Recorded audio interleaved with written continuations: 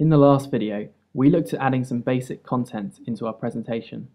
In this video, we're going to look at adding some other types of content. One of the ways Beamer lets us display information on slides is using blocks. To do this, we use the block environment. At the end of the begin command, we simply enter the block's title in curly brackets. Then whatever we enter between the begin and end commands forms the content of the block.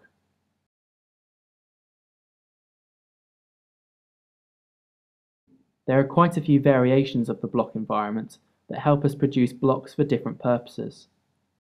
The first is the alert block environment, which is similar to the block environment, except its color is red instead of blue. Then there's the definition environment, which produces a standard blue block, but with the title already specified as definition.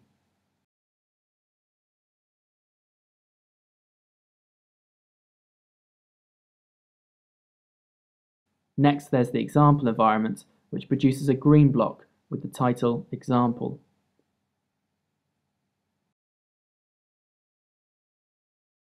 There are also a group of blocks that are especially useful for presenting mathematics.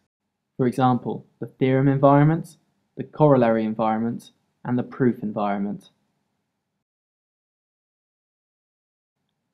The theorem and corollary environments automatically put their content in italics.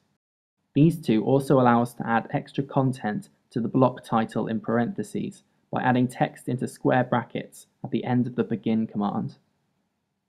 It's worth mentioning at this point that Beamer automatically loads the AMS math package, so you can add more complicated mathematics straight away.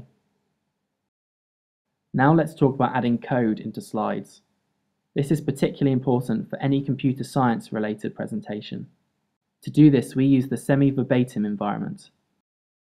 In order to use this environment on a frame, we need to add in the fragile option into the begin frame command. Now whatever text we enter in the environment will appear as written except for the backslash, open curly brackets, and close curly bracket characters, which will continue to behave as they would normally in LaTeX. Therefore, if we want to print some code which includes these characters, we need to add an extra backslash before each of them. Here's an example printing the code we used for the title slide.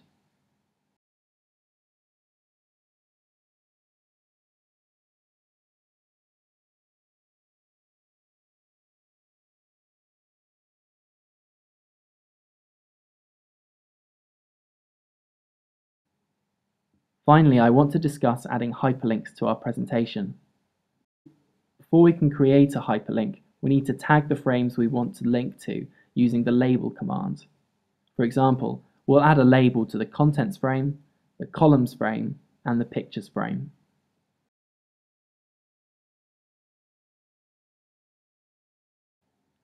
Then we use the hyperlink command to insert a link. In the first set of curly brackets, we enter the label of the target frame, and in the second set we enter the text that we want to be clickable.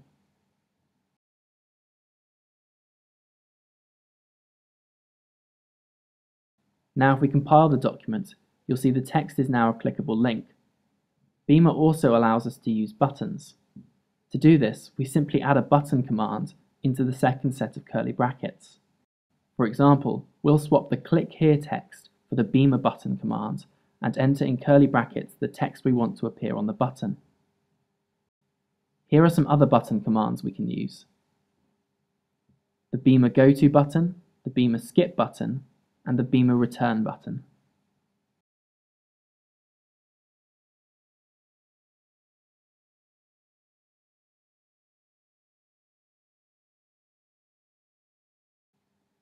This concludes our second discussion on adding content to our presentation. In the next video, we'll look at animating our presentations. Please do subscribe to our channel by clicking the on-screen link, and keep in touch with us via Facebook, Twitter, and Google+.